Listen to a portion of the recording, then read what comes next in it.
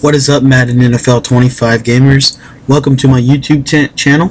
Today's video is going to be talking today about the run defense for the Pistol Ace Power, Pistol Ace Strong Power, excuse me, which we've characterized as the best run in Madden 25, and more specifically when you put tight ends or big strong receivers out there for the blocking.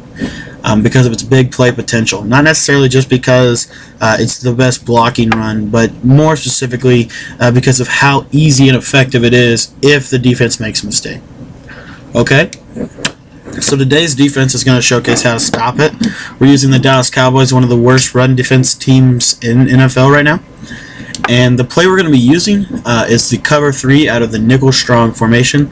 The playbook and the setup for this play will be in the description below, which while I'm talking about that reminds me, please go ahead and take some time, look in the description. I'll have a couple videos in there that I think would be beneficial for you to check out, and also some of my other favorite commentators in there. If you guys are looking for some more Madden 25 knowledge, you can check them out. Every one of those guys I trust very faithfully, and I know that they're putting out great tips. Okay, so let's get into this tip.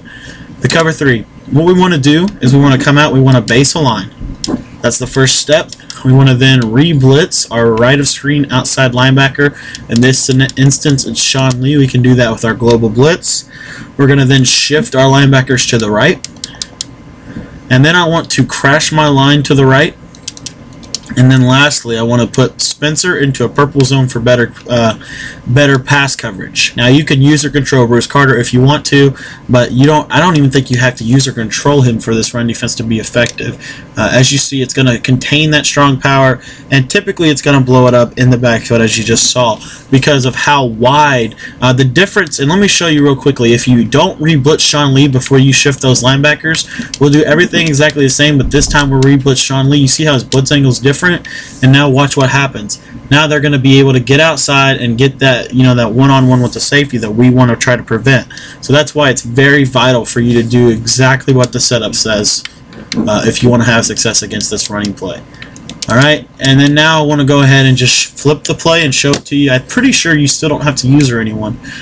Johnson should contain it. Yep, you see how Johnson kind of sits there? That flat zone from the cover 3 is very effective against the run, as we have, as SGibs and ZFarlz have duly noted in a lot of their This Week in Madden shows, which reminds me, one of my favorite twims of all season happened last night. You can check that video out in the description. I'll try to remind myself to leave a link for you.